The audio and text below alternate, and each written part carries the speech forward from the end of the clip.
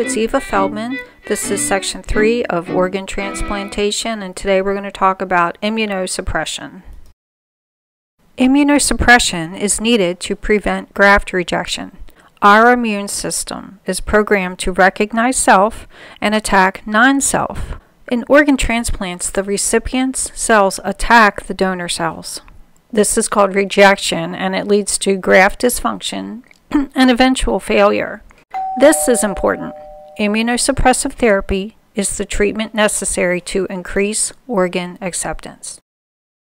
Here are the goals of immunosuppression.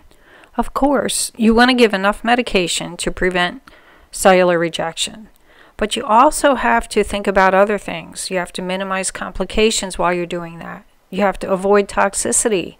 You have to prevent reactions and also prevent opportunistic infections, because immunosuppression gives you a greater risk for infection. There's a lot to think about here. There are 3 phases of immunosuppression: induction, maintenance, and rescue. Let's discuss each phase in more detail next. Induction of immunosuppression is during the peri-transplant period. The purpose, of course, is to prevent acute rejection, help the graft to survive, protect the kidneys from toxic effects of the calcineurin inhibitors, which we'll look at that in a moment, and to lower the steroid dose. The goal of therapy is to reduce or eliminate the recipient's T cell response with the use of anti-T antibodies. So these are medications that will attack the recipient's T cells and B cells, and they're very powerful. Your textbook goes into some more detail. Some of these induction medications can cause what's called cytokine release syndrome. Briefly, it's when all these immune proteins are suddenly into the blood. They can cause severe illness, and if untreated, can even cause death. That's why pre-medication is required. For maintenance, a single med is not going to be enough.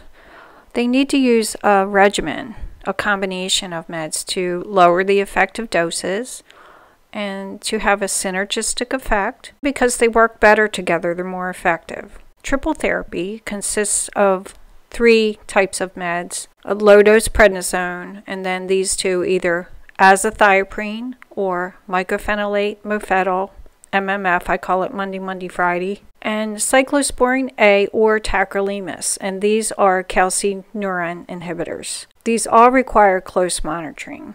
Now, calcineurin is an enzyme that activates some T cells, so that's why they want to inhibit it with these drugs. Calcineurin inhibitors are toxic to the kidneys, so that's why they're holding them initially until renal function is present. For rescue, they use high-dose corticosteroids, and if that happens to be refractory, they have a couple options. This anti-thymocyclobuline and monoclonal antibodies, they're listed there, or a couple other options. I'll let you read those, but I do see the Monday, Friday there. Are you ready for Kahoot? My grandson Hank looks like he's ready for just about anything. See the description below for directions to the Kahoot. Thanks for listening.